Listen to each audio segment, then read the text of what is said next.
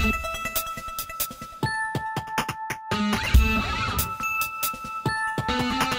the gridiron or courtside, you know what time it is. It's Sports plus life. Sports plus life. ringside or front court or field pass, we ballin' no. Knuckle up or buckle up, I tell it like it is when I'm on my show. Home run, slam dunk, knockout, or gossip go. Sports plus life. Yeah. Sports plus life. Yo, yo, yo, yo. What's up? What's really good? It's your boy Brandon Brevon Towns, host of that show called Sports Plus Life. You feel me? You already know what's going down today, bruh. So, guess what? Guess what? Turn it off, turn it off, turn it all the way off. Now, yeah, let's go. How is everybody doing today? Please allow me to reintroduce myself. My name is Brandon Brevon Towns, host of that show called Sports Plus Life, that their sports podcast where we talk about all of the necessary topics in sports and all of the necessary topics in life. And it is a gorgeous spring Monday here in the Richmond, VA. I hope everybody enjoyed their weekend. I hope everybody enjoyed their Easter. Excuse me. Let me wish you guys a happy belated Easter. And for all the kids who were on spring break, time to go back to school, niggas.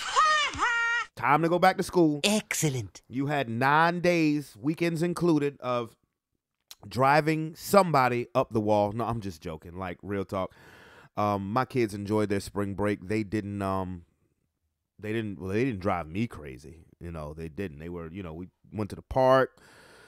They rode some bikes. We were active. They had a good spring break. The Easter egg hunt, all of that good stuff at the church. And speaking of church, yesterday was the first time I had sung with the choir at St. Paul's in 3 years. And it's crazy because, gosh, that 3 years went by so fast when you think about the pandemic and everything else.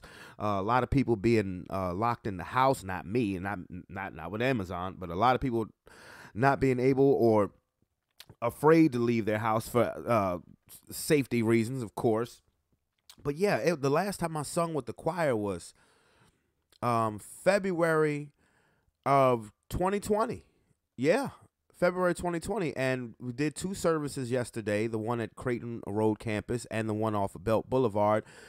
And it was so cool. It was so great being back with the choir. And I'm not trying to be funny or corny. I genuinely mean that. I had a ball yesterday singing with the choir and again beginning to serve back into the ministry because it makes me feel good no matter what I'm going on, no matter what's going on with my life. When I serve in those ministries, whether it's choir or whether it's the drama department, it makes me feel good. It does. It makes me feel really, really good. So that was cool. But it is Monday, April 10th, 2023. Like I said, little crisp. It was chilly this morning, but little crisp, little breeze. Ain't nothing wrong with that. But it feels good here in the Richmond, VA. It does. And before we get started, I definitely want to give my shout outs, Black and Gold fam in general, and some happy belated birthdays that silly old me forgot to mention during the past couple of weeks of this show. So definitely happy belated birthday to my homeboy Devon. He's my bro. You know what I'm saying? His birthday was March 22nd. Happy belated birthday to my mother. She was March 24th, and I can't believe I didn't shout that out on the week of her birthday. But yes, happy birthday. Mommy turned 66 years old. Oops, maybe I wasn't supposed to tell nobody. But anyway, happy belated birthday to my brother, my homeboy Brandon George BG. You my bro. Happy birthday to you. Love you, dog. Chantel Taylor, Chantelli, love you so much. Boo boo. Happy birthday. So if I forgot anybody, my bad. But those are the happy belated birthdays that I did not get to over the past couple of weeks of this show. So I wanted to shout that out and tell you guys, love y'all, man. Love y'all to death. But are you guys ready for the realm of sports? I'm ready. You ready? We ready? They all ready. Let's get to it. The NBA regular season is a wrap. It is over with. The last day was yesterday, and every team played yesterday, and all of the games were either at 1 o'clock or 3:30. Damn near felt like the NFL. But it is a wrap. Playoff seeding has been announced. Play-in games have been announced. Now, let me reiterate, I don't like the play-in tournament. I don't. I think it's doing too much. And I've said this for the last year, maybe two, not sure. But even if you're hell-bent on having a play-in tournament, which the NBA is because it generates more money, I think the play-in tournament should only be between the 8th seed and the 9th seed. The fact that the 7th seed and the 10th seed, no. The way I would do the play-in scenario, if I were the NBA, I would go, and this year it would apply, because I thought the play-in scenarios last year, particularly in the Western Conference, were ridiculous. I mean, there was a 12-game difference between the 7th seed last year, who was Minnesota, and the 10th seed, who was the San Antonio Spurs. And I thought that was ridiculous. It was a 4-game difference between the 8th seed, who was the Los Angeles Clippers, and the 9th seed, who was the New Orleans Pelicans, and the Clippers ended up missing the whole thing in general. But this year, the 8-9 matchup would make more sense to me because, again, this is how I think the play-in should work. The whole 7, if you're a 7th seed, you're in. You're in. I think it should come down to the 8th seed and the 9th seed only if the separation is by a game.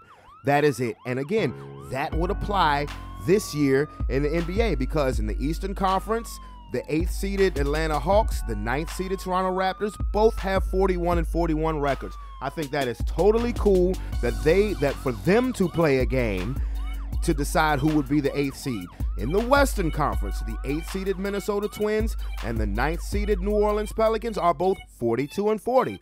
Again, I think that would be great if they had to play each other to determine who is the 8th seed. And I'm not saying this because my Lakers are a 7th seed, but in the Eastern Conference, Miami Heat, they're a 7th seed, 44-38.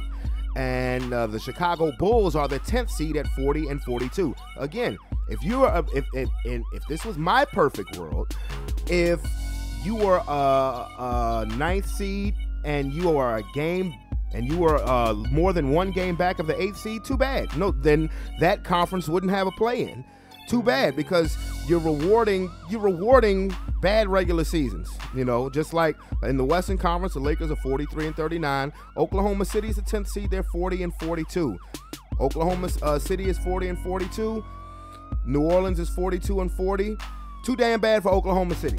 But unfortunately, that's not the way it's going. That's not the way it's going. So let me now tell you the way things actually are. That's just my idea, because I think the idea of a 10th seed being able to advance up 2 spots when you had 82 games to do the best that you could, but now that's over with. You couldn't cut it, but now you have a chance to move up 2 slots to the 8th seed and make the playoffs. That's just dumb to me.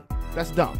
But as it is, in the Eastern Conference, the Milwaukee Bucks wrapped up number 1 seed earlier last week. They are the number 1 overall seed as they had the best record in the NBA at 58-24. Number 2 in the East is the Boston Celtics, 57-25. The Philadelphia 76ers are 54-28. They are the 3 seed. The Cleveland Cavaliers, 51-31. First time Cleveland Cavaliers are making the playoffs without LeBron James since the 90s. The New York Knicks are the 5th seed, 47-35. The Brooklyn Nets, got to give them a lot of credit, because when they traded KD and Kyrie, I thought they would be a play-in team. They were able to stay in the 6th spot, avoiding any type of play-in bullshit. They finished at 45-37. Good for Jock Vaughn, and good that Brooklyn is a team with a bunch of supporting cast players. But Mikal Bridges has become a star.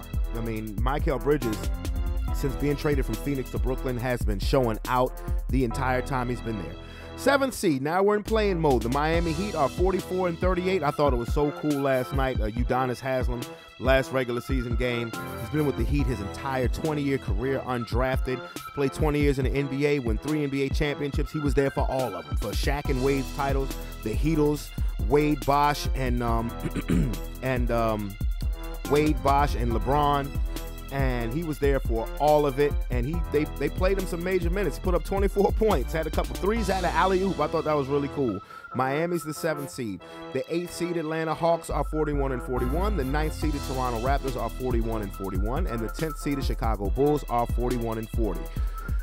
To the Western Conference, the Denver Nuggets are the number 1 seed in the West, 53-29. The Memphis Grizzlies are 51-31. The Sacramento Kings in the playoffs for the first time since 2006. They held on to that 3 seed, 48-34.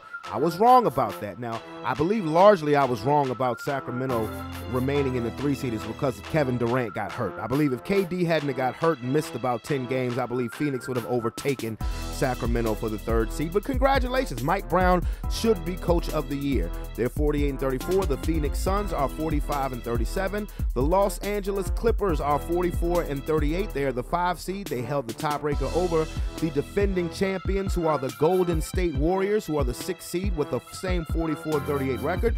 Now we get to 7th. Now we're in playing mode. My Los Angeles Lakers are 43-39. Look, for the Lakers to finish over 500, given the way they started this season, was a goddamn miracle. I'm going to be honest with you. And I'm not saying this because I'm a Laker fan, but what I'm worried about now is how much gas is left in the tank, because the Lakers have essentially been in playoff mode since the All-Star break. With the All-Star break, I believe we were seeded 13th, and they moved up 6 spots to 7. So good job, Darvin Ham. We're 43-39 again, the number 7 spot. The Minnesota Timberwolves, 42-40. They're the 8th seed. Now, the Minnesota Timberwolves self-destructed as a team yesterday. I mean, they won their game. They did win their game against the New Orleans Pelicans, but you got Rudy Gobert punching teammates in a huddle. Then you have another player who breaks, I'm so mad, I forget the dude's name, but he's so angry with something that he punches a wall in the back, in the back near the locker room, breaks his hand, and is now out for the playoffs. What the hell is going on there? They're the 8th seed again, 42-40. The New Orleans Pelicans are 42-40. The Oklahoma City Thunder are 40-42. Okay. And we're gonna kick your fucking ass. Let's talk play-in scenarios first. We'll start with the Eastern Conference. And the play-ins start tomorrow. The Miami Heat have to play the Atlanta Hawks in Miami. So, to me, I'm gonna be honest with you, when it comes to matchups, to me, this is a pick'em game. This is a game that Atlanta could easily go into Miami and win.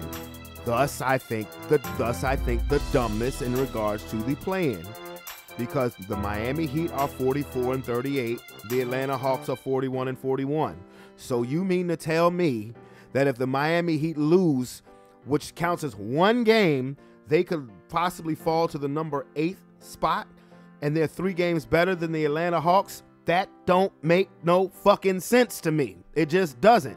I think Miami as a 7th seed should be a lot, but they have to play Toronto, and they have to play Atlanta, and Toronto has to play the Chicago Bulls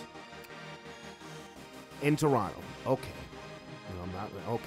Because I think the Bulls season should be over, personally. Okay.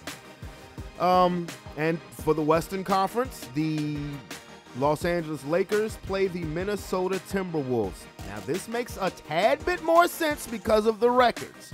The Lakers are 43-39. The Timberwolves are 42-40. Okay. So should the Minnesota Timberwolves win that game, they would be the number 7, and the Lakers would have to play again to see if they could be number 8. I think that the Lakers will win this game at home against Minnesota, and then New Orleans plays Oklahoma City. Again, Oklahoma City should be done, in my opinion. Now, matchups as far as playoff seeding is concerned. We know Milwaukee and Boston are waiting for the winners of these play-in games, excuse me. The 3-seeded Philadelphia 76ers will play the 6-seeded Brooklyn Nets. Now, I believe Philadelphia is going to win this series. I think it'll be more difficult than most will agree. Because the Philadelphia 76ers, for whatever reason, and I think Joel Embiid should be the most valuable player. But have you watched the Philadelphia 76ers' ability to close out teams, particularly at home? It's gotten so weird and so bad. You know, they're literally saying now, when are the 76ers going to 76er? Meaning, when are they going to fuck it up? despite having a record of 42-28, they find the most amazing ways to lose games. Or is this just a Doc Rivers thing? I don't know. But I think Philadelphia will beat Brooklyn. I think Philadelphia will beat Brooklyn in 6.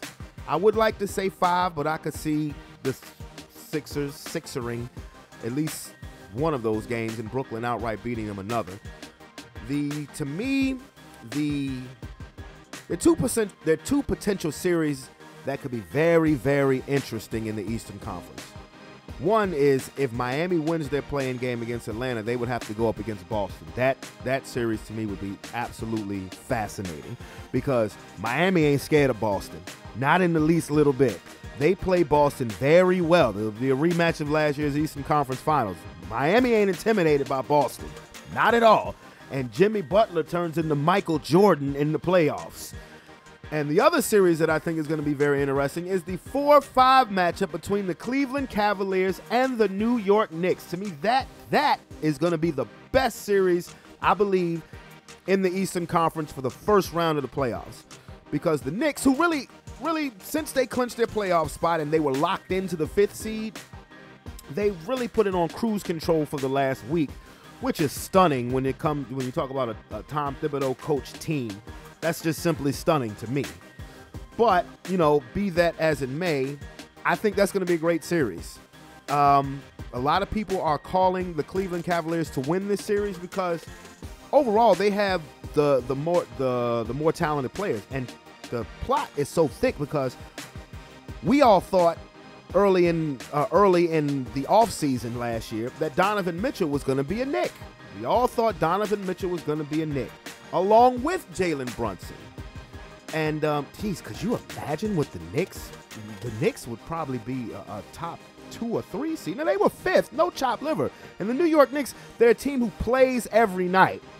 But, can you imagine Donovan Mitchell with Brunson and Randall? Gee whiz. And now Brunson, to me, was the biggest all-star snub this year. I don't know how he didn't make the all-star team. But be that as it may, Donovan Mitchell has been awesome as a Cleveland Cavalier. His first year in Cleveland has been absolutely amazing, incredible. I think if Cleveland was maybe in around the 2 spot, you would seriously have Donovan Mitchell for MVP. You would have legitimate conversation about that. But I think that series against New York Knicks is going to be great. I think that's going to be a 7-game series. Logic says Cleveland. I'm rooting for the Knicks. I am rooting for the New York Knicks. Nothing against Donovan Mitchell because I love Donovan Mitchell's game. I remember watching him as a rookie. I said, that dude reminds me of Dwayne Wade. And I haven't moved off of that. I think that's going to be the best series. I think that's going to be a 7-gamer. I'm rooting for the Knicks. Logic would say Cleveland because it ain't just Donovan Mitchell, Darius Garland, Evan Mobley, Jared Allen. Cleveland is, and I said this before the basketball season started when I was on the line with Tony.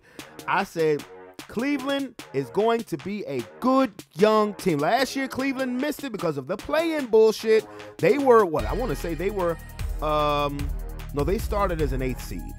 But yeah, Cleveland missed it because of the play-in. They kind of just fizzled out, as the season waned last year. When they got Donovan Mitchell, I said, you ain't got to worry about that. I said, Cleveland will legitimately be in the playoffs.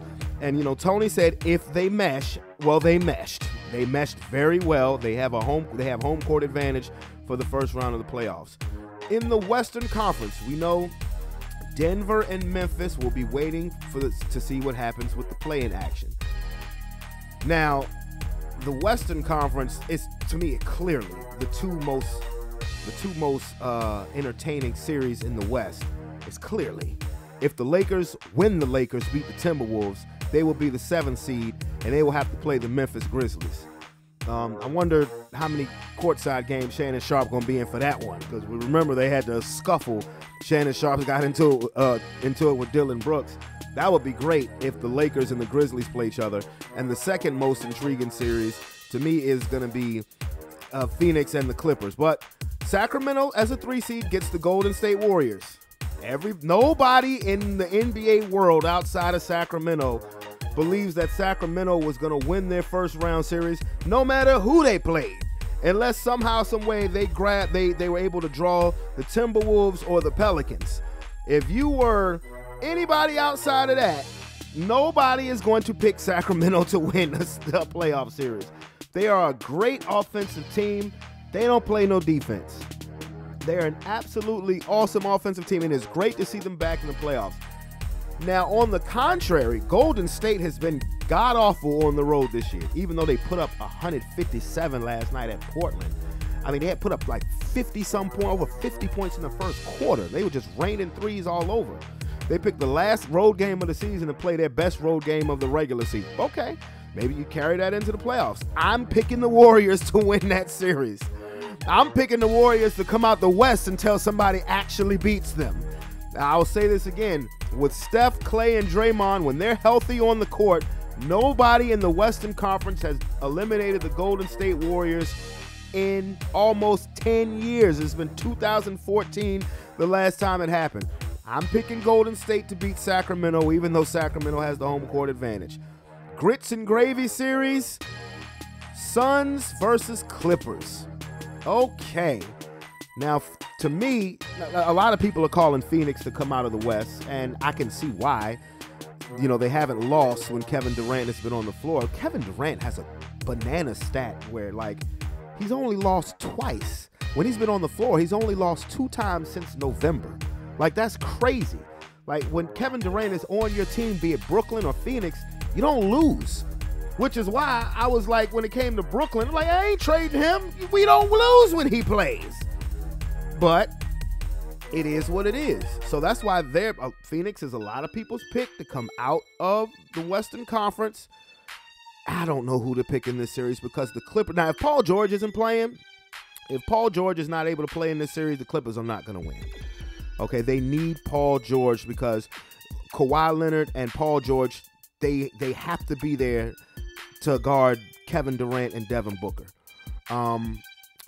I was kind of hoping, this was for my own greed, I was kind of hoping that the Clippers fell to the 6th spot and had to play the Kings, moving the Warriors up to the 5th seed so you could have KD versus the Warriors, and then you would have a potential Lakers-Clippers second round series.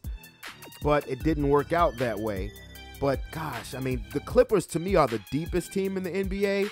Russell Westbrook has played great since he's been a Los Angeles Clipper. Remember, they tried to put it when they first got there and they had the losing streak. They tried to blame it all on Westbrook, but Ty Lue has figured it out thus far with Westbrook, and they've been playing very good basketball, and Westbrook's game has elevated since Paul George has been out. But they need Paul George for this series. If the Clippers were playing the Kings, you could get away with not having Paul George for that series.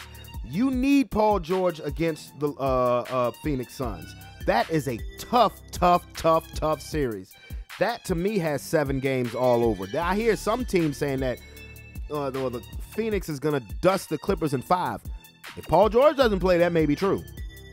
That may be true, but you love the matchups. You got Kawhi Leonard, Kevin Durant, Paul George, Devin Booker, Chris Paul, Russell Westbrook. You know, the matchups are great in that series. But Paul George, I hope he's able to play.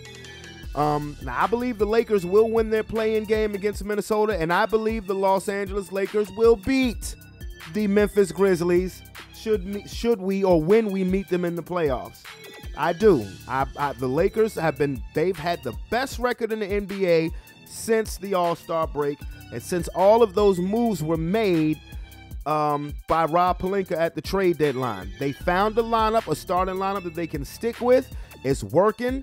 You have D'Angelo Russell and Austin Reeves at the guards. You have Jared Vanderbilt, LeBron, and AD in the front line. That lineup works. Hachimura coming off the bench has been great. Malik Beasley coming off the bench has been great. Schroeder has been great. This lineup works. I think the Lakers will beat Memphis, but how much will be left in the tank? Because, again, they've been in playoff mode since February. How much will be left in the tank should they run into Golden State? Because that's what I believe is going to happen. I believe whoever Denver plays, be it Minnesota or New Orleans or even Oklahoma City, I believe Denver will win that series. Now, if the Pelicans get in at the 8th spot, I believe they could give Denver some problems. I do. not depending on Zion Williamson again. Like I said last season or during the last offseason, I would not have given Zion Williamson that contract. I understand why, because he's a star, and you just lost Anthony Davis, who at that point was your best player, who had been your best player for a while. Zion Williamson's health is not dependable. He only played, 30 games this season? 30-some games this season? And this guy does not play enough to warrant that type of contract. When is that going to be addressed? And I said this before he was drafted. I said with his body type and the way he plays, he ain't going to last. Or by the time he's 28 years old, he's going to be Zach Randolph. Back to the basket. His game is not going to be above the rim. So I hope he's working on his jump shots, because he's not worth that contract. He's great when he's on the floor, but he's not on the floor enough. Which leads me to the next topic. The NBA has put in now that you have to play at least 65 games in order to be eligible for any NBA awards. Fair enough. I mean, if it was me, I would say 70 games. But, I grew up in the 90s, early 2000s, when players enjoyed playing basketball, when there was no such thing as a load management. If you had a back-to-back, you just played a back-to-back. It was no big deal. It wasn't. And I don't care if you had been in the league 5 years or if you'd been in the league 15 years. If you had a back-to-back, you played the motherfucker. NBA players, and I'm not trying to sound like grumpy old man, because I'm not, but it's just amazing how much these NBA star players don't want to play basketball, but want to get paid triple the amount that the greats before them were getting paid. Now, look, like I said, I grew up in the 90s. They were giving out $100 million contracts then. Shaq, Kevin Garnett, Kobe, they were giving $100 million contracts out. And those players were earning those $100 million contracts, okay? They were playing. They cared about, giving the fan a great experience when you came to an NBA game. I've never been to an NBA game. Now, I don't want to go to an NBA game, because if I go to an NBA game and I don't see my favorite player playing because of whatever reason, some bullshit rest, I don't want to see it. I don't want to see it. So that means I wouldn't go to a Laker game. I would go to a Milwaukee Bucks game, because I know Giannis is going to play. So 65 games. So what's that going to do for the MVP? So pretty much what you're saying is the MVP every year, at least for the next 5 years, is going to be between Giannis and Jokic. Embiid, if you keep your fingers crossed. That's pretty much what you're saying. Because everybody else, KD don't play 65 game season no more. Maybe you could luck up with LeBron. Anthony Davis, right. Or you would have to look at a player like a Domantas Sabonis or a Donovan Mitchell. They play. I'm not as crazy as it may sound. Julius Randle, Jalen Brunson, these guys, they play. They have played the majority of the season. I guess you could look at Tatum. But that's what I see when I hear that you have to play at least 65 games. First thing I think about is, okay, well, Jokic and Giannis will be the front runners every year for the foreseeable future. And like I said, 65 games, okay, fine. I would do 70, and people keep saying, well, you need to shorten the season. You need to bring the season down to 58 games. That's not going to happen. The NBA has been 82 games for a very, very long time. And plus the business side of it, they have TV contracts with the networks for 82 games. They're not going to lose that money because players are more brick tool now than ever. Or if you say, well, it's the style of the game now because everybody's shooting threes, throw the ball in the paint for all of that. Go back to actually having a couple of frontline players with some post-up moves, so everybody's not running from one corner to the next corner in 2.5 seconds. So it's not the fans' fault. It's not the league's fault that these supposed to be bigger, stronger, faster players can't stay healthy. You know whose fault it is? Mike D'Antoni. It's his fault for introducing 7 seconds or less 20 years ago with the motherfucking Phoenix Suns. It's his fault. Because it's a copycat world we live in. But the only thing nobody copycatted from D'Antoni was winning a title. Because although his style of play was exciting, scored a lot of points, got a lot of regular season victories, what did it get you in the playoffs?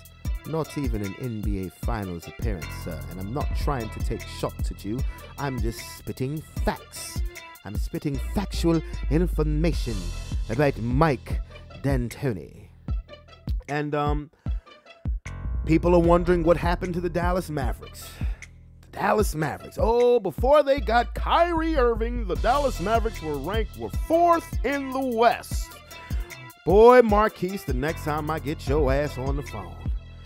Last time we was on the phone talking basketball, he said the Dallas Mavericks were going back to the Western Conference Finals. Boy, and I saw you the other day when you was at work. Boy, you reminded me of that. And boy, you were wrong. The Dallas Mavericks didn't even make the playoffs. When they got Kyrie Irving, they were the 4th seed in the West. They dropped all the way down to 11. And naturally, what are we going to do? Everybody's going to say it's Kyrie Irving's fault. You're absolutely wrong. Kyrie Irving was spectacular as a Dallas Maverick. He did what he was supposed to do. I'm going to tell you what your problems were. First, you traded all your best defensive players to get Kyrie Irving. Dorian Finney-Smith, Spencer Dinwiddie. You traded your best defensive players to get Kyrie Irving. And Kyrie Irving is not known for his defense. Doesn't play much defense. So you're going to get a lot of points, but you ain't going to get no damn defense. Secondly, and most important, Luka Doncic. This is your fault, bro. You are most to blame. You know why? Because Luka spends more time complaining at referees when calls don't go his way than he does playing on both sides of the floor. I'm going to say this about Luka Doncic. It's the same thing I said about James Harden. If Luka is your number one option on your basketball team, you will not win a title. With the style of play that the ball dominant style that he plays with, you ain't winning a chip. And the NBA has tried to crown this man for the last 3-4 years. The last 3-4 years coming into the season, Luka's the favorite to win MVP. Why? For what? He puts up numbers. I mean, like I said, just like with James Harden. When James Harden was tearing shit up in Houston, I would say if he's your number one option, you're not winning a title. Not going to happen. You blame Kyrie Irving all you want to, and I hope Kyrie get his money and stay in Dallas, no state taxes. I think when it comes to those dollars, I think Kyrie is going to stay in Dallas. Initially, I thought that he was going to end up coming to the Lakers. Lakers need to just go ahead and keep D'Angelo Russell. We're good. We're good. No knock on Kyrie. No knock on Kyrie at all, because I want to see Kyrie get the most money he can get, and that will come from Dallas. That will come from Dallas, and then the no Texas, no state income taxes. And Kyrie balled. Kyrie balled out this season. He was an all-star. He balled out this season. He knew that he had to, he did not, nobody was going to listen to any excuses of him missing games outside of that bullshit that they tried to put on him early in the season about the anti-Semitism. Give me a break. Give me a fucking break. The media does not like Kyrie Irving, so they will do whatever they can to trash him. Kyrie Irving played his ass off this season. He deserves a fat contract. Now, get this fat contract. Honor your contract, dude. Honor your contract, because the Brooklyn Nets, Dallas, any other team has a damn good reason of why they would be hesitant to sign you because of your behavior over the last 3-4 years. You get your fat contract, honor it. You were not the problem in Dallas. I will not one of them people who think it's because of Kyrie. No, not this. You want to say Boston? Okay. You want to say Brooklyn? Okay. Not this tenure in Dallas, not thus far. Kyrie balled. He balled out. Yo running mate, Luka, you're not winning a title with that dude. Not with him as your number one off. Not with him as your number one option. You're not. Not going to happen. It is not going to happen. So, Dallas Mavericks, get you some defensive players. I think Dallas will be back in the playoff hunt next year. But, Mark Cuban, Luka's not Dirk, man. Luka's not Dirk Nowitzki. While he may have a better skill set than Dirk, he's not a leader like Dirk. And, you know, Dirk, you saw Dirk win an MVP. You saw him carry 2 teams to the finals, winning a championship. That ain't Luka. Luka doesn't have that in his DNA like Dirk did. I'm just being honest. If he's your number one option, you ain't winning no title. You'll win a lot of regular season games. You'll get to the playoffs, but you're not winning a chip. You're not. Now, on to the world of football. Odell Beckham has reportedly signed a one-year contract with the Baltimore Ravens for $15 million. That's right, $15 million for 1 year for a receiver that ain't played since February of 2022. God damn! And I'm not mad at him. But the question is, does the Ravens bringing in Odell Beckham, does that get Lamar Jackson back there? Will he rescind his trade request? Will he sign the non-exclusive franchise tender? Because the Ravens can say, well, we got you a wide receiver. This ain't like when Buffalo got Stephon Diggs. Not like when Philly got A.J. Brown. This ain't like when the Cardinals got DeAndre Hopkins.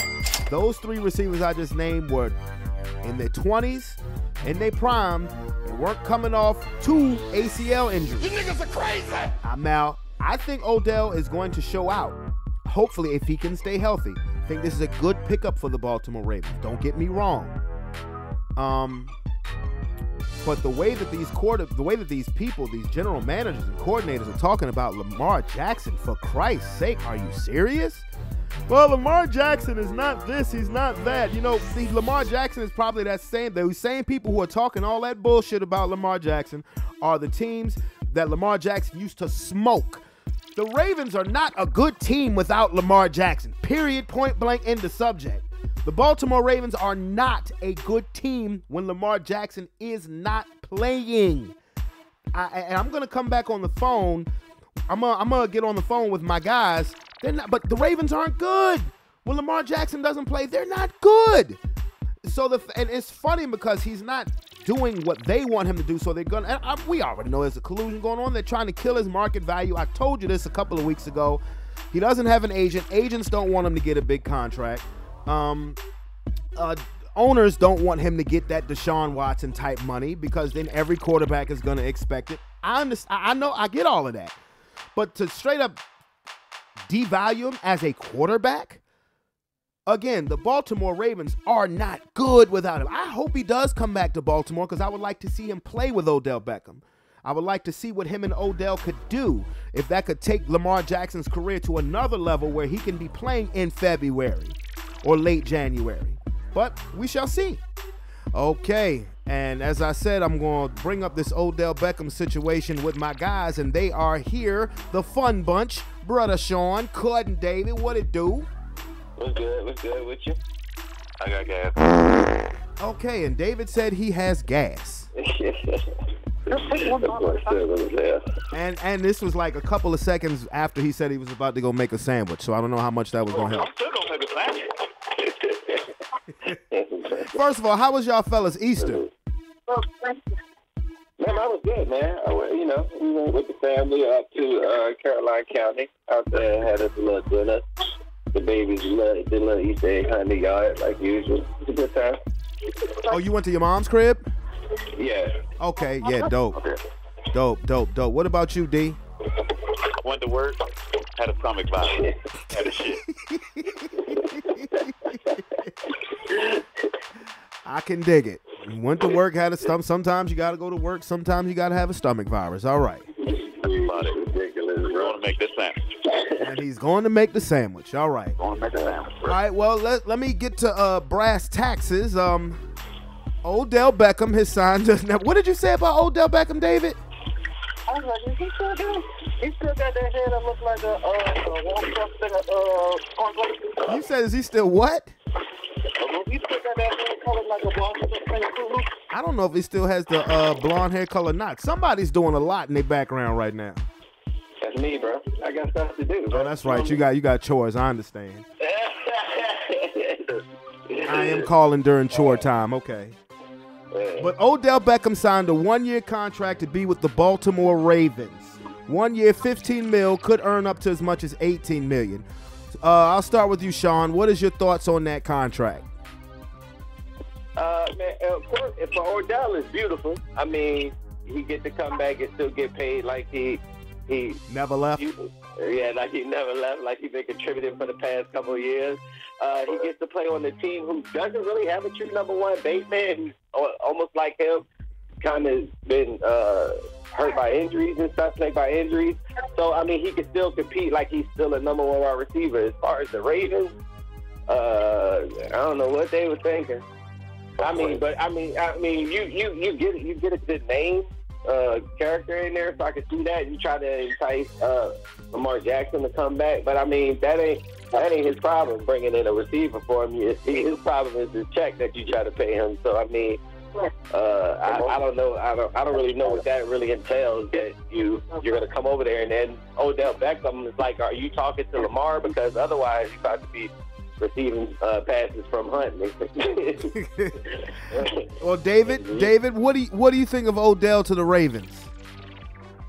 I don't think about Odell to the Beckham. You know what I think about Odell to the Ravens? As about as much as I think about me having my stomach virus this last week. It gives me gas. Odell Beckham gives me gas. That's about the response I expected from you. Right now, so they're giving, what's he guaranteed? $15 million? $15 million, yeah. 15, yeah. $15 million, and they couldn't pay Lamar, and Lamar's gone now. Well, he's not technically gone, but David, I'll start with you with the next question. Do you think that will entice Lamar Jackson to come back at least for one more year with the Ravens? Who the hell is Odell Beckham? I mean, the name. The name? Yeah.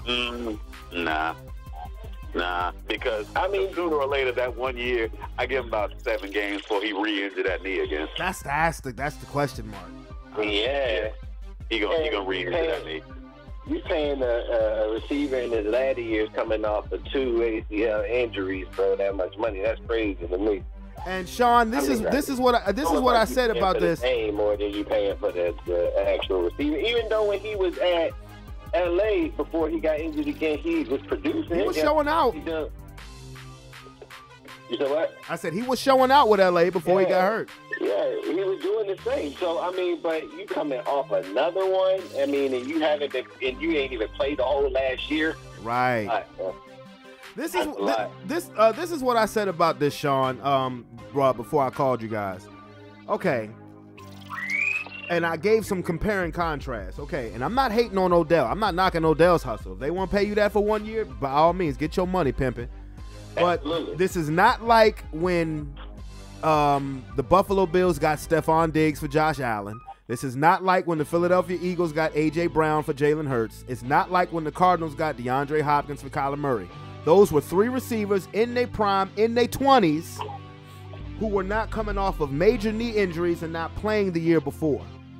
So what this can do if Odell Beckham stays healthy and he still, is at least a 1A-ish receiver, it could maybe free up Rashad Bateman more and free up Andrews more, but Odell's brittle now. This is what it is. He's brittle now. But if you're Lamar Jackson, all right, well, Sean, what do you think? I want your opinion. Do you think that entices Lamar Jackson to come back for another year? I mean, it depends on the relationship factor, because if I'm Lamar Jackson, I'm looking at a wide receiver that's coming off of 2 ACL injuries that hasn't played last year. Like I said, in my eyes, it's like, I don't know where he's going to be or he's going to make it through a whole season. So I'm worried about my bread. Like, that's the whole thing about Lamar. He's worried about his bread. So I don't really care about who you bring in here to play with me. You can bring you throw Jesus out there and say, "Hey, Jesus, you want to run some of these routes, but you gonna pay me my money." You know what I'm saying? Like, at the end of the day, I'm worried about me, and that's what it's down to. So, whoever you put out there, I'm not really worried about. But it depends on the relationship that you have with that player. Like, if we boys off the field, and you know that, and me and my boys been talking, like, "Yo, I come play there for you." Yes, baby. Right. I mean, and the relationship between the Ravens and Lamar Jackson ain't great.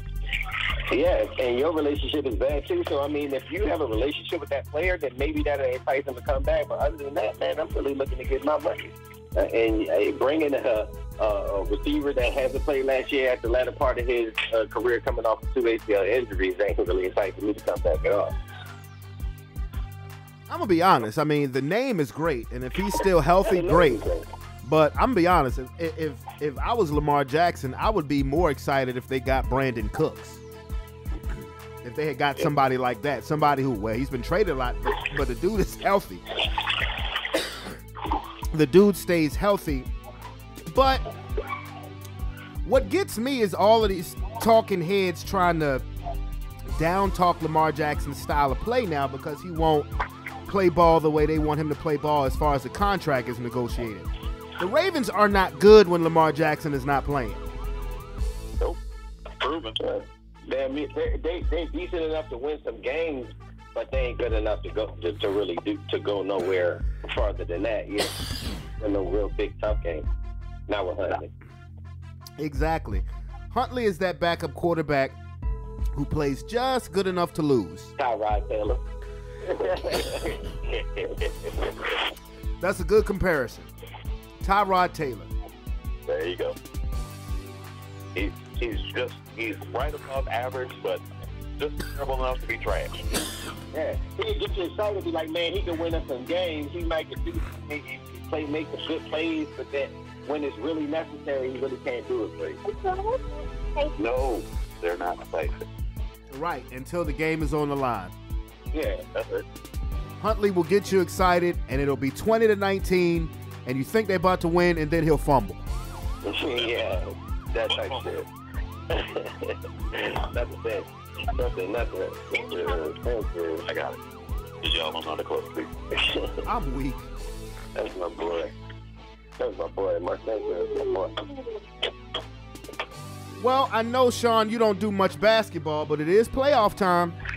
Bro, I've been watching a little bit of this show, checking out the play-in, because that's been exciting me. Because to be honest, I actually like D'Angelo Russell, and I was excited when they got him back in there. So I have been paying attention a little bit to the to the Lakers, watching some highlights, finding out about the play-in. They played the Timberwolves, right? Yes, I'll be damned.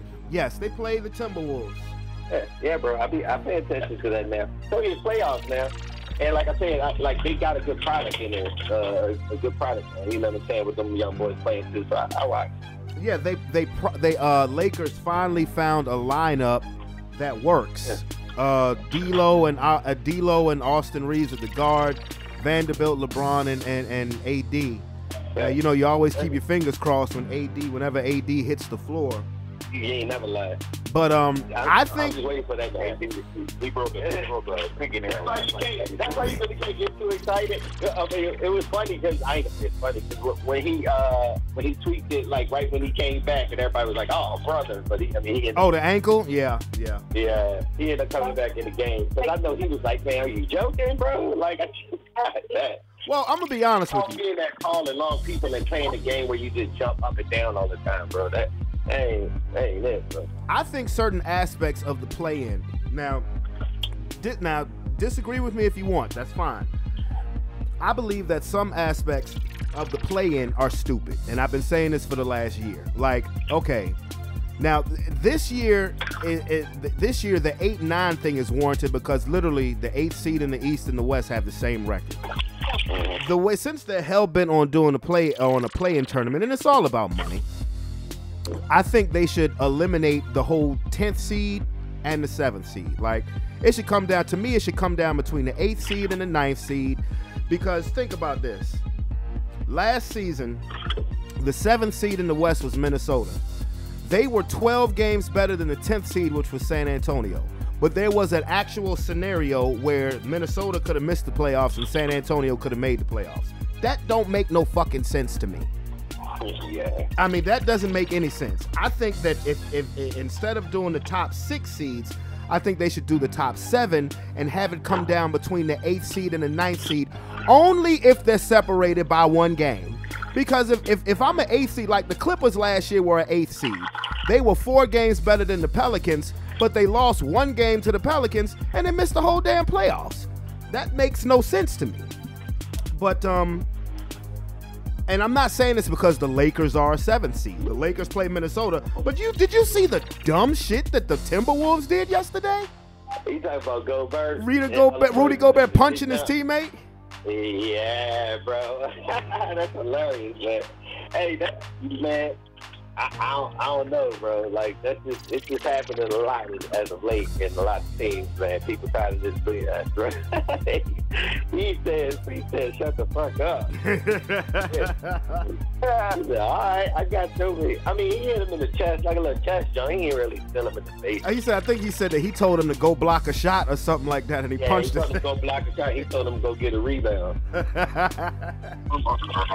Yeah, that was just, you know, motherfuckers just tired of each other shit. You know, you just got somebody you work with want to knock him the fuck out. They just went for it.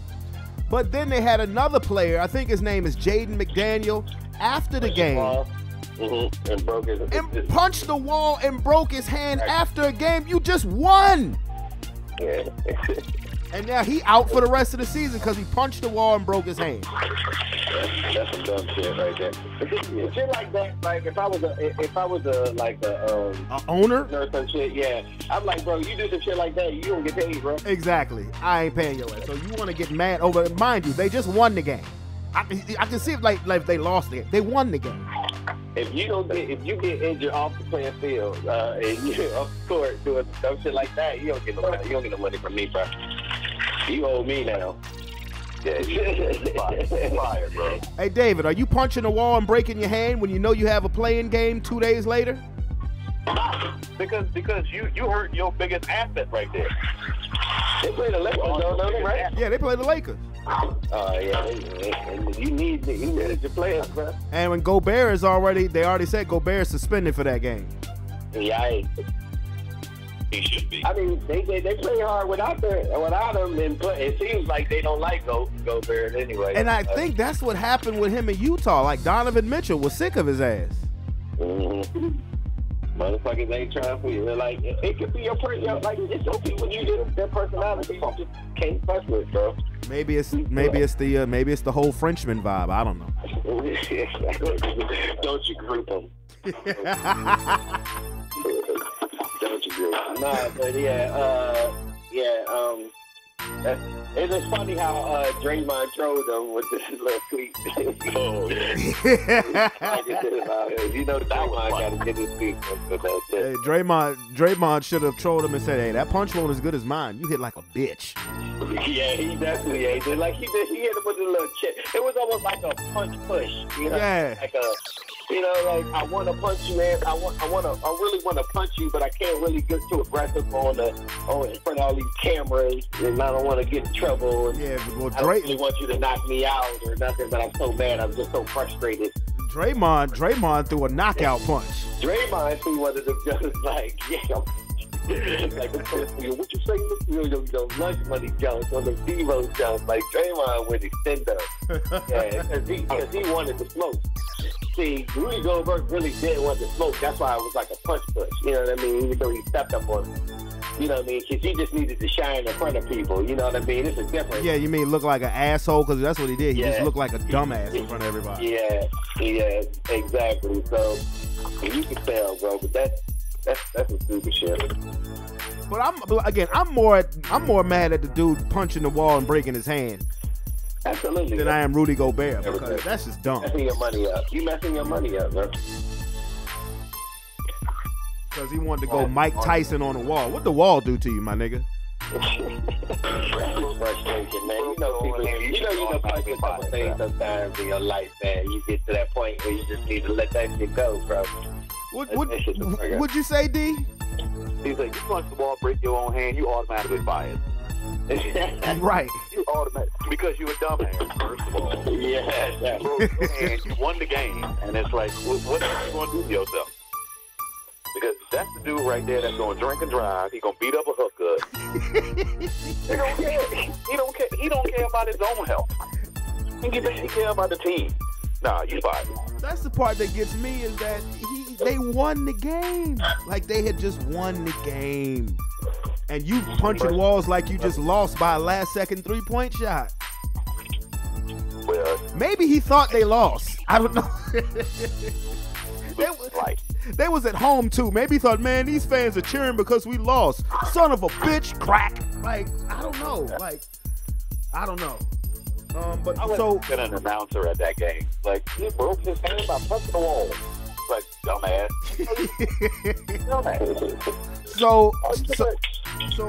So who do you think? So Sean, I'm gonna ask you first. Who do you think is gonna win the whole thing?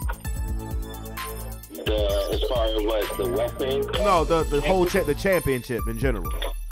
See, now you got to come back with me with that. And I need to do more eyes on these teams because I just been paying attention to the Lakers and then, you know, people doing stupid shit like Rudy Gobert. But I need to, you know me, I'm on site. I want to see how they playing and everything like that. Okay.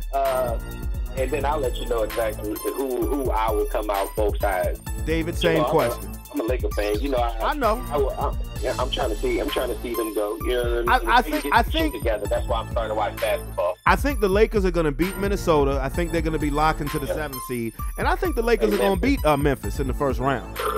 Yeah. Well, we'll see. That's what I'm. You know, that's what I'm hoping for. I'm hoping for an excitement because. And I heard them talking about this. Never been, you know, it's very hard for, you know, like a play-in team to win the whole championship. It's never been. Oh my God! Oh my! They can do like the first. Oh my God! The play-in has been around. This is like the 3rd year. Oh my God! They're trying to put standards on that already. Oh my God! Okay. It's a LeBron story. Okay. All right. You know, okay. LeBron, you know I hate LeBron, bro. I'm all about Kobe. You know, me too. I just want a Kobe product to look good. That's all it is. Well, David, same question. Who do you think's gonna win the title? This should be good. I don't even care. I just made my sandwich. More props to who does, but right now, I don't give a shit. I done made my sandwich. I think honestly, I think Milwaukee's gonna win. Sean, pay attention. Four teams I want you to look at. Milwaukee, Boston, the Phoenix Suns, and the LA Clippers. Pay attention to those teams. Oh, yeah. I didn't think the Clippers were doing too well the way they could. No, the Clippers, they're the 5th seed. The Clippers have to play Phoenix in the first round. That's going to be a war. Oh, but you see, when it comes to the playoffs, like, I'll pay attention. I watch those games. Like, well, let me give you the matchups for Phoenix versus the Clippers. Okay, now, to me, the Clippers, I think the Clippers can win if Paul George is healthy. If Paul George don't play, then they're not going to win. Because you have... On one side, you got Kevin Durant, Devin Booker, and Chris Paul. On the other side, you got Kawhi Leonard, maybe Paul George, and Russell Westbrook. I love those matchups. And I think the only shot the Clippers have is Paul George has to play. Paul George has to play, but I think that has 7-game series written all over it. So, and now I say the Bucks. I've been saying the Bucks is going to win, or at least they're going to come out the East all year, because to me, Giannis is the best basketball player in the world. But yeah, pay attention to those teams. But David and Sean, chime in on this. I have to ask David this question. David called me last week when I was at the barbershop, happy as hell, laughing at the same time. This is totally off the topic of sports because Donald Trump got arrested. You get indicted. Man, y'all fall for this shit if y'all want to. I know. I just want David's opinion on it. How did that make you feel, sir? Oh man, he finally getting his come up. Fuck that. You know what this is? This is the equivalent to somebody about to drop a CD or a mixtape. You know they got to get into they got to get into trouble to make the album hot.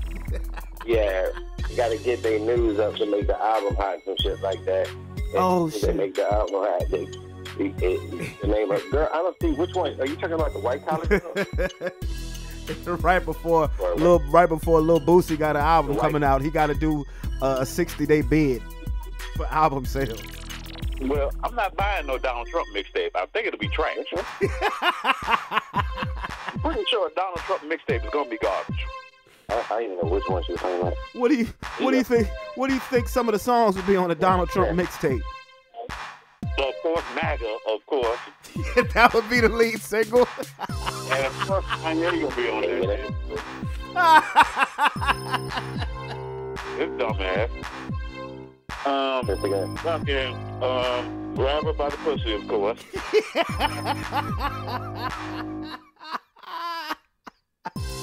and then have like 3 interludes all with all of his lawyers talking about the shit he paid for. It wasn't his money. So long. And there'd be a bonus track called January 6th. Right. That's right. So yeah, man, I'm not buying no Trump shit. But that shit right there, that's better. That nigga doing time. I'm happy. Man, you really think Donald Trump is actually going to be locked up? Nope. Yep. You actually believe that, D? I'm going with it. He's a damn fool. I'm gonna go with it. Okay. That was the happiest bit of news I got in a while. Yeah, this nigga called me. I'm in the barbershop chair. He's like, dude, he's like, Trump's getting arrested. He said, what a day for niggas. Like, what? No. Oh, shit. Hey, you a funny ass dude, man. Yo, I just tried to dad this outfit for this girl, and she said, Dad, you really want me to look like this? Oh, she got you pegged, bruh.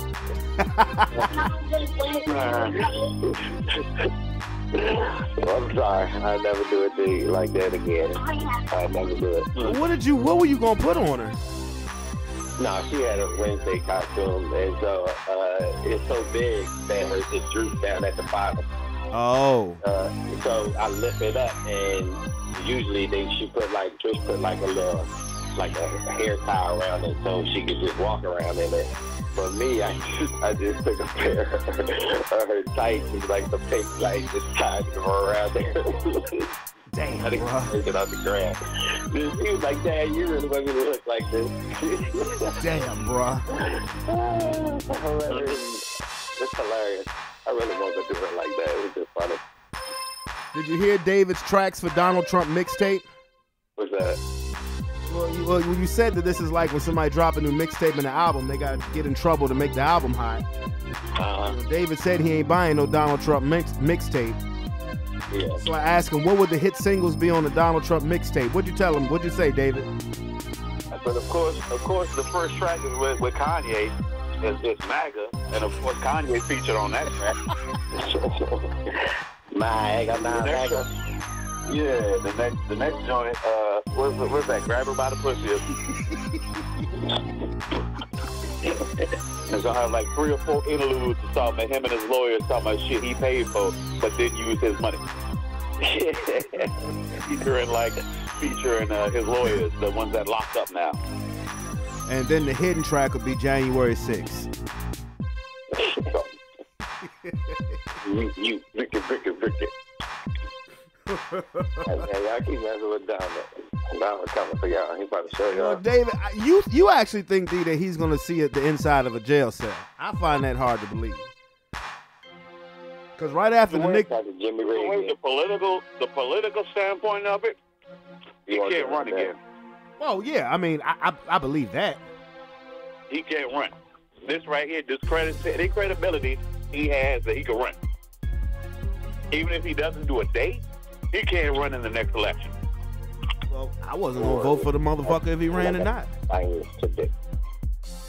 Yep. Even if he doesn't do a single date, this discredits him, disqualifies him damn near from running in the next election because he has that indictment pending. Even if they don't go through there right now, the indictment is there. So he's got years, or however long they play this shit out, there's years on this indictment before they can stretch it out for the next 5 to 6 years. He can't run. Well, I wasn't going to vote for him whether he ran again or not. But I don't know if I would vote for Biden again if he ran or not. Boy, Angel Reese got some beef with the first lady. Who? The basketball player from LSU. Yeah, I know Angel Reese. Right. Got some beef with Jill Biden, the first lady. She beef with her? Leave them old white ladies alone. You hear what the first lady said? She since walked the statement back. She tried to say that because you know when the team win a championship, you go to the White House, right? Yeah, I thought she said they accepted to go to. They did accept it, but I'm saying before they accepted, I was telling David about how the first lady tried to get Iowa, said that Iowa should come to the White House too. Yeah, I remember that. Yeah, like where they do that at? Yeah. You know what that was all about. She said. You know what that shit was all about. Man, yeah, I thought she had said something else. Well, at first, Angel Reese was like, no. She said, no, I don't want to go to the White House. I want to go see the Obamas. I thought that was special. Yeah, now that's funny. That was special. Nobody go to the White House no more. Nobody want to see that shit no more. And that shit was special back in the day when we used to be. It was like, oh, go to the White House. Yeah, now it's just like, man, it's a big-ass building. It'd be all right.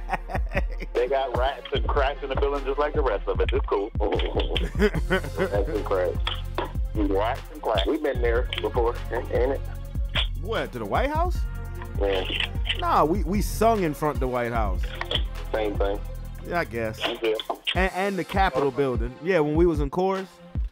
Boy, well, imagine if we had sung in front of the Capitol building when June 6th. Ooh. Oh, that's still the most gangster shit ever, bro. June 6th, that's still the most gangster shit ever. Black people could not pull off nothing that gangster. Nah, cause we can't be around each other that long. No. No. I'd have gave my dominoes a lunch. Yeah, they was too organized. Nah. We organized, bro. we organized, but I'll tell you, bro, we wouldn't have been able to get a block within a block of the Capitol building. Nah, more than 3 black people standing beside each other. No, because you know something about to jump off when there's a bunch of black people. Exactly. And you see a crowd of white people with guns in the air. Oh, they're just walking. They're not going to do anything. Wait a minute. They're exercising their constitutional rights. More than 3 black people on the side of the street at the same time. They selling drugs or they in a gang? It's a barbecue somewhere. I don't smell any chicken. Niggas out here doing this shit. They're either going to a barbecue or they're doing a narcotics deal. Let's wait about 5 more seconds. We changing that narrative. Narcotics deal, shoot him. That was just a grocery bag. Oh, I'm sorry. We out there getting it. But it's like, I mean, yeah, like to your point, I mean, it really was an exciting thing to be able to go to like the landmark. Now it's just like, all right. Yeah, it was. But I guess, I mean, you know why? Because we was teenagers and we didn't know what the real world was really like. Blind eye. Yep. They got it a lot sooner than us because they got it with these phones and it's right in their faces and everything. Oh man! Right. Remember, if we had bought a cell phone to Holland Springs, we might have got kicked out, or at least 3 days in the street off dick. Can you order things for Wednesday? Yes. Once I get off my phone, you can have my phone. Remember, y'all remember when they used to bring in them damn dogs? Relax yourself. To come to the lockers and shit.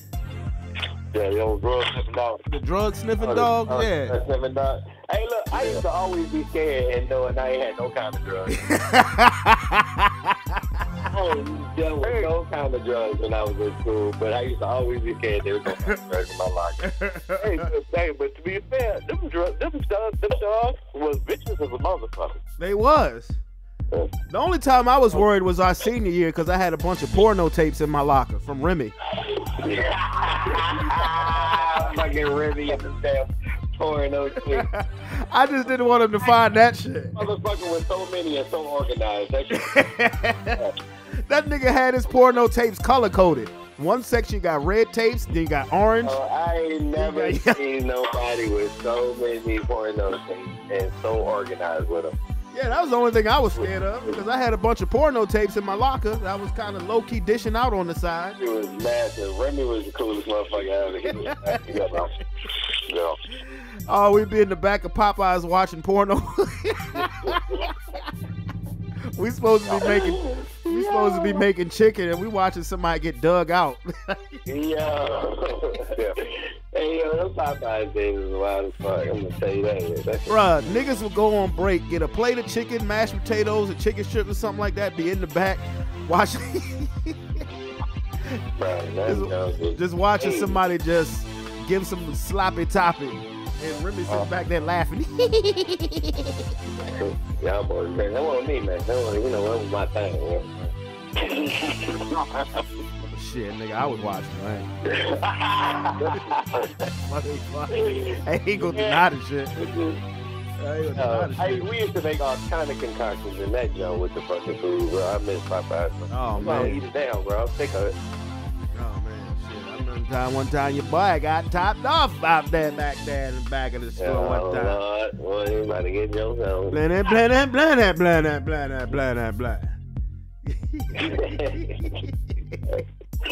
That boy was ignorant. Oh, But not, the I plead the fifth. I would not incriminate myself. Sean used to pick up biscuits off the floor and put them in the box. No, I did not. All I'm going to say to this, people, be nice to fast food people. I was a kind soul. You will not put me out. All I'm going to say is be nice to other than a kind soul, man. Be kind to fast food people. To this day, I am not funky with no fast food people because they handling my food. And you don't know what the motherfuckers could do to your food. You're supposed to do that anytime. Fair. If I'm going to cuss you out and you handling my food, it's because I'm cussing you out and I ain't planning on eating. But if you go be like, I'm gonna cuss you out after the fact, or if we have any kind of disagreement, bro, I'm not eating that food anywhere in your establishment, bro. Are you joking? What you say? I'm cussing you out, then I'm heading to the parking lot. Yeah, we out. Like I ain't gonna cuss you out and then like, oh, this shit is trash. You better go make me another one. No, not.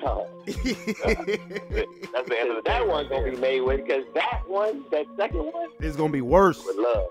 No, that shit gonna be made with love. Right. They love to make sure your ass is fucked up because they gonna put shit in that one. They gonna put that extra food in. I remember one time we was at Popeyes, a girl that used to work there who had got fired. She came through the drive-thru, cussing everybody out. And there was a biscuit face first on the floor. And person who was working drive-thru, I ain't gonna say no names. The person, but it wasn't Sean. It was not Sean. Yeah, don't put me in. No, but I'm not gonna say no names. But it was not Sean, and it was not me, because I only cooked the chicken. I ain't worked the registers. No, but there was a biscuit face first on the ground, and the person who was working the drive-thru picked the biscuit up, no gloves on, and the manager looked at it and shook her head yes to put that bitch in her box. And as soon as she handed her, as soon as the person working the register handed the girl the box of chicken, the first thing she did is open that box up and took a bite out of that biscuit. We all ran to the back dying laughing. Y'all some terrible people. Y'all are terrible, sir. Oh, you didn't do it, but you were there. Sir, I was not there. I had no control over it. You have to understand, I was an immature 15 or 16 year old at the time. What was it, 16? We were 17. Yes, well, He said, nigga, whatever age I was. Oh, I was too. But that's why I say, people, where's this other fucking shoe at? be kind to people who handle your food. But Or at least if you gonna cuss them out, man, don't order number 2 directly after the shit. no, don't do that. Nah, man, cuss them out. Then I just had the store. And this is a public service announcement from the Fun Bunch, okay? But anyway, fellas, I got all my DJ equipment. I got the software on there. Last night I was jamming, just learning the software. Oh boy. Bye. You ready? You gonna DJ this party over Yes, here? sir. And I got me. I went to I was at Wayne crib yesterday, and I got like 5,000 songs off of him. Shout out to DJ Amp. I got songs for every occasion, nigga. Every occasion. this is you got for that. Huh? Nigga just got grand parole. Oh, I got a folder that says trap music, bro. I'm ready. You just got out parole. I got a folder, literally. I got a folder that says trap music. I'm ready. Sir. I'm ready. I had the shit hooked up in here in the crib last night. Was getting that shit. I got the Southern Soul, the R&B, the hip hop.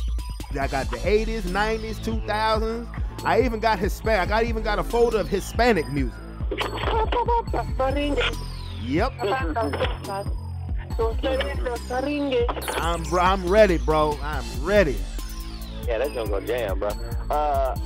We can get live, but not too live around here. But I got you. I don't want them to be like, "Oh my god." Yeah, just you let me know the tone of the volume. That's good, you know. But I'm ready, bro.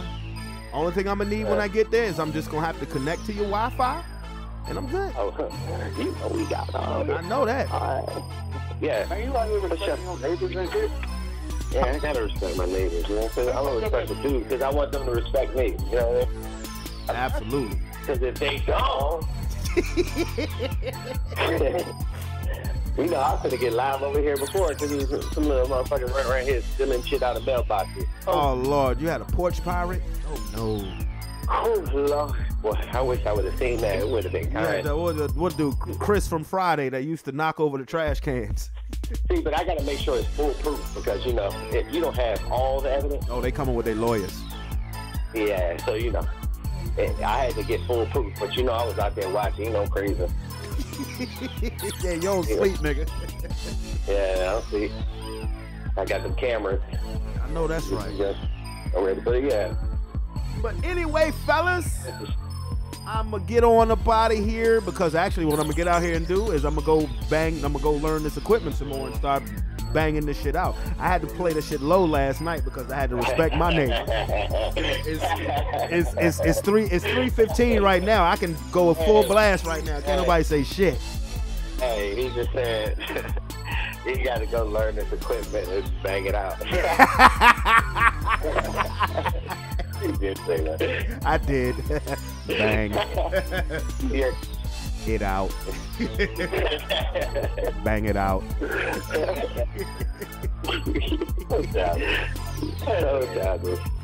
Oh boy. Well, fellas, I will hit y'all up in a bit, all right? All right, bro. Yes, sir. All right, yeah. All right. Brother Sean cutting David. I swear, man, we the fun bunch. We the goof troop, whatever you want to say, you know.